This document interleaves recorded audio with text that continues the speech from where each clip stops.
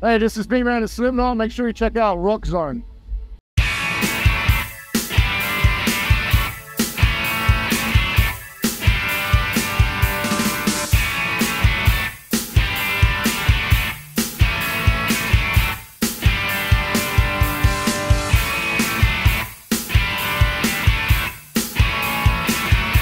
Na kus řeči s Frankem. Nazdar bando, zdraví vás Frank z Rock Zone 105.9 a vítám vás u dalšího dílu pořadu Na kus řeči s Frankem. A pozor, dneska moje pozvání totiž přijal baskytarista legendárních SLIPKNOT alias Vman, neboli civilním jménem Alessandro Venturella. Doufám, že jsem to moc teda neskomolil. Každopádně, co byste měli o SLIPKNOT vědět? Víte o nich snad asi všechno. Jsou z Ameriky, mají za sebou 7 desek, řadových 7 desek. No a tady ve čtvrtek vystupují na Rock for People. Ale ještě předtím si právě Vmanem dáme rozhovor. Pojďme na něj.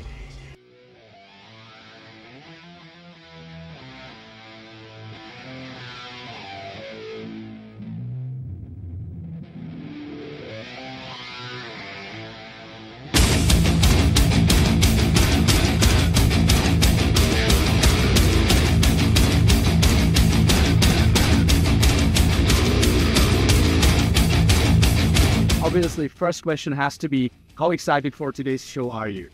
Every show I'm excited the same. It's one, you have to be, you know, it's that one thing of the day that I'm here to do, that I love doing. So you have to enjoy every show that you do the same. So. Absolutely understandable. Now, the second one is also obvious. We have to discuss a little bit your latest album, The So Far, which was released last year. And there's been already said and done everything around this album. But I want to know if you are happy with the receptions regarding this album, either from fans, from critiques, and if you are reading maybe some like articles about the album or seeing some reactions or on YouTube or hearing fans what they think about the new album. Yeah, I mean, it's, I try not to listen to a lot of stuff, but I've had a lot of people from my peers, musicians that I've looked up to, that have talked about the album, and you know, it's in the end of the day, as a band, as a group, we're very proud of what we released. You know, it's an absolute evolution from the previous record, and the thing is, with everything that we keep doing and we keep going on from here, is music that we love as a band group. If we're not happy with it, we're not doing it. So, you know, that's it at the end of the day. So, if anyone did not enjoy the record or they thought it was too different or whatever, then hey, it's up to them. No, you know. That makes so sense. And if I will stick with the words, Yeah. For what is it the end? What's that? It's the end so far. So for what is it the end? Well, I mean, hey, I do the music, I do this, I don't do the lyrics. But you know, it's a thing of, you know, a lot of conspiracy theories. A lot of people like to look into things, the Illuminati. Someone's always got some sort of thing, and then when sometimes when I read some of these comments that people write, and I'm like, they couldn't be so far from the truth of what the actual thing is. But you know, that's the fun thing about it, you know. And I think we live in a society now where we're at, where a lot of people demand now every information about bands. But when I was growing up, I'd go see bands and stuff. I didn't know anything, you know. They'd either be in a magazine and that was it. Whereas now it's TikTok. You can watch them in their own house feeding their dogs and stuff like that. The personality or the secrecy is kind of gone now, you know. So I feel like, you know, what we're doing is we're just sticking to how the band's always been. And that's the thing, you know, something happens, something changes, whatever, that's how it is. So this is what we're doing. And it's nice to read some comments because they're so wrong. On a different subject, it will be 10 years of you in SLIPKNOT. Yes, yeah. How would you describe this time period of yours in your life? Was it a wild ride, or is it a wild ride? Oh, it's always a wild ride. I mean, but no, just we're out as a band, and how it was when I first joined. The band were in a very tough place, you know, emotionally, you know, losing fucking your best friend and fucking, and not having, you know, original members that, you know, Yeah.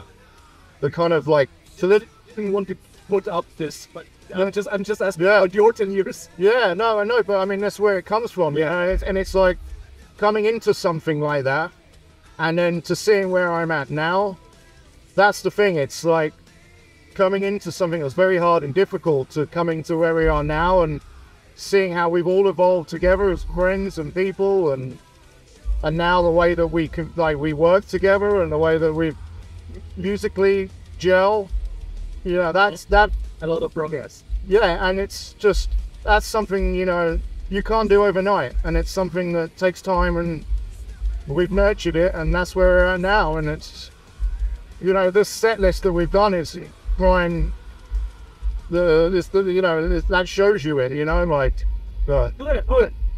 So now, how about your time that is consuming being in SLIPKNOT? What I wanted to ask you is if we can maybe and perhaps expect some different music from you and you only. I mean, you've been previously in bands, Crocodile, Cry for Silence.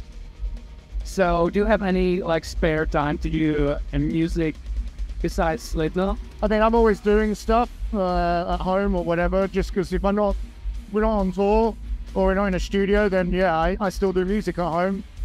I'm still an avid person of someone that I came from a very shreddy guitar background, so it's something that I still do all the time, practice guitar and keep up my chops and shit, you know. And now in the world of where you see a lot of bands that everyone's fucking 12-year-old kids now, they're just like so crazy on guitar. It's really gone another world now, and you know, and that's the thing. It's like that kind of hunger of me seeing that shit of how younger kids are pushing the boundaries now with technique or whatever.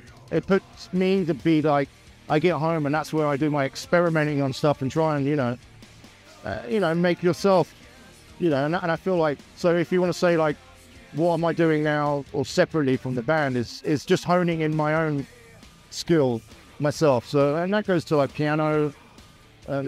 I played piano when I was a kid. I grew up, studied piano. So, yeah, so like a lot of the synths on We Are Not Your Kind, I did a lot of the synths on that record.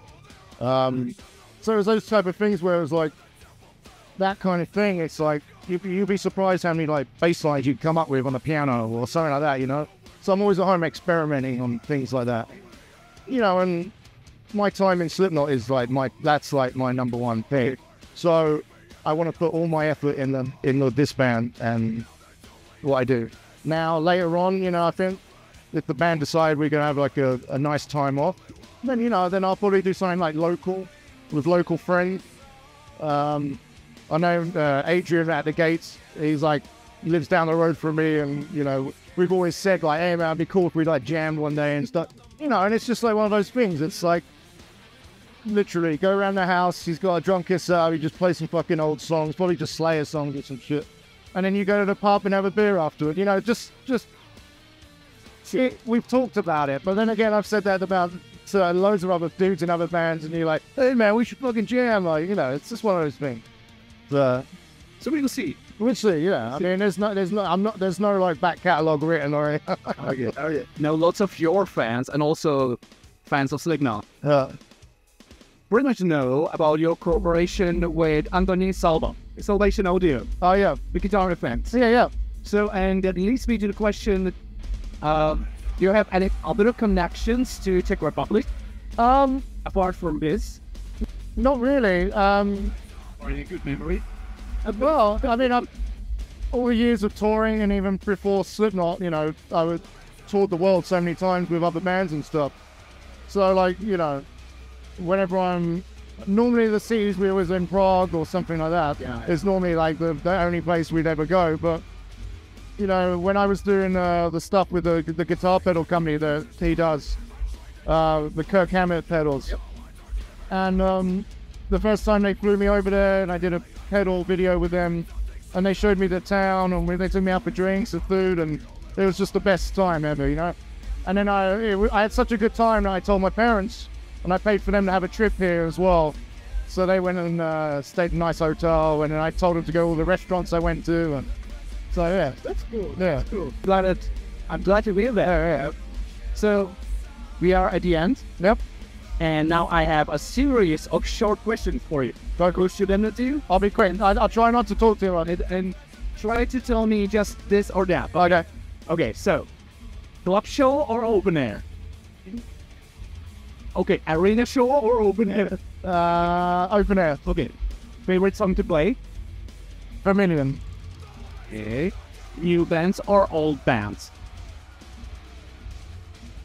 Tough one. This or that? Mainly more older bands. Okay, bass or guitar? Guitar. Okay, cats or dogs? Dog. Burger or pizza? Pizza. Beer or wine? White. Summer or winter?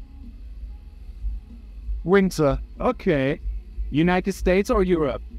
Europe. Favorite TV show? Alan Partridge. Okay, there you go. Okay, that's about that. So, that was Alex from SLIPKNOT. Thank you so much for watching. Be sure, I don't have to say it, but be sure to check SLIPKNOT out.